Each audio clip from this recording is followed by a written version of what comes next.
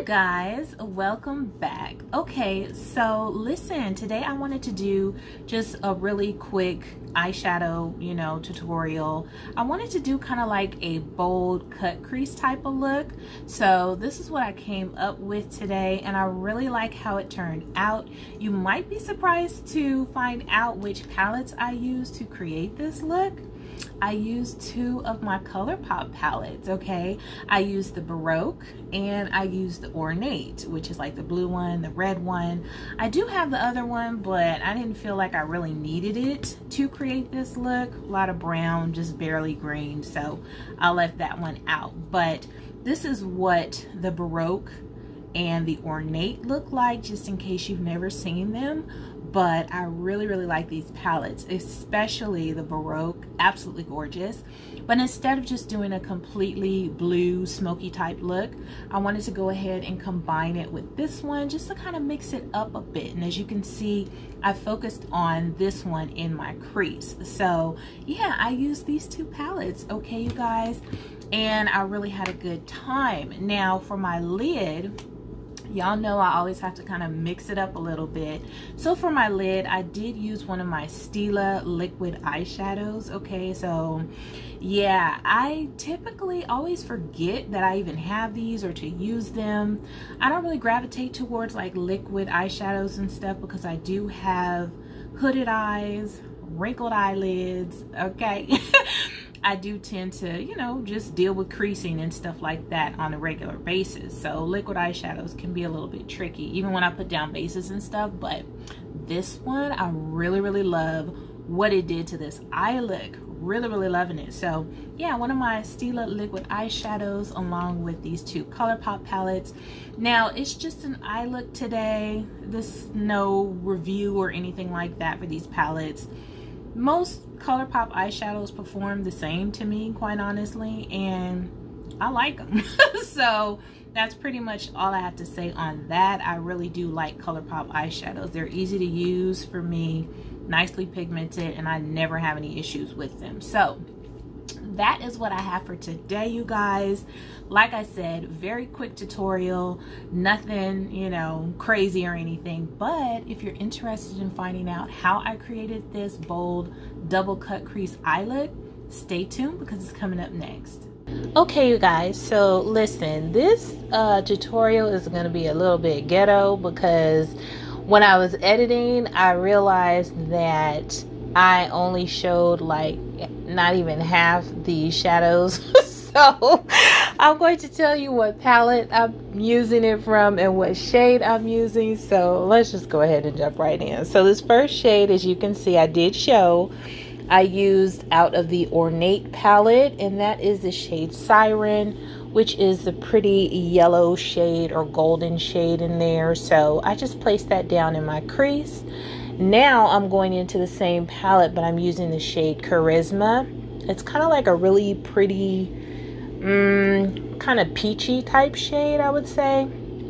So it's kind of creating an orange hint in my crease. Now to deepen that up, I did go into the Baroque palette, the beautiful blue one. And as you can see, that shade, of course, is really deepening up my crease. I'm going back in with what's left on the previous brush and just kind of blending that out, making sure that that blue is blended nicely with that yellow and that orangey shade. So yeah, that's what I'm doing there.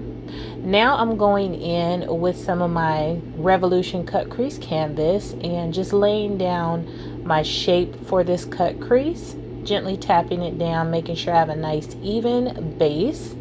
And as you can see, this cut crease is going to be pretty dramatic, pretty winged out for this look. And I think I did a okay job getting them even, but it wasn't that easy for this one, you guys. A little bit difficult. I know I look crazy, but this is what we're working with. So I decided to go in with one of my Beauty Creations. It's like their cream, colored cream gel pots. Just using that like a gel black liner and creating the double cut crease for this look. And also, creating that super bold dark wing on the outer corner. So I'm just taking my time, making sure that I get it as neat as possible, trying to keep that double cut crease as even as possible. You can always clean it up later. So that's what I'm doing here, and just filling that in like a third of my lid. And as you can see, it's pretty dark. You don't have to use black. You can use a lighter shade if you want. You can really create this eye look with any color scheme that you want. Just pick like 3 or 4 colors and do the same type of look, but just use those different colors. So anyways, I'm back in the Baroque palette, and I am using the shade Grand. It's kind of like a grayish blue shade. It has a little bit of sequins shimmer in there. And as you can see, I just tapped that right next to that black and blended it in. And for the inner portion, I'm going into the shade Secret. Very, very pretty, lighter kind of gray blue shade.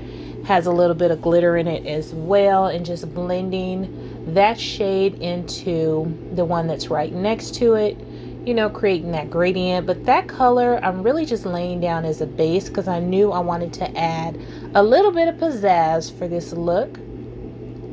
But before I do that, I am going ahead and lining my lash line with that same black cream gel pot from Beauty Creations.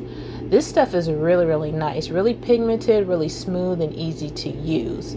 So now I'm going in with my Stila liquid eyeshadow. This one is actually under the Little White Lies liquid eyeshadow, and it's called Mint Myth. So it looks kind of like green and blue with a hint of purple in there. Absolutely gorgeous. And you guys, I wore this all day, and it stayed in place. I was pretty shocked, but I really love how it looks. Super gorgeous. So as you can see here, I'm just smoking out my lower lash line, going back into both palettes, pulling a little bit of the red, a little bit of the blue. And I'm using kind of a little bit more of a subtle lash today. I got these more natural type lashes from Profusion, and I absolutely love them. I pretty much stocked up on them. And now I'm just going in, you know, with some of my Thrive mascara on my lower lashes.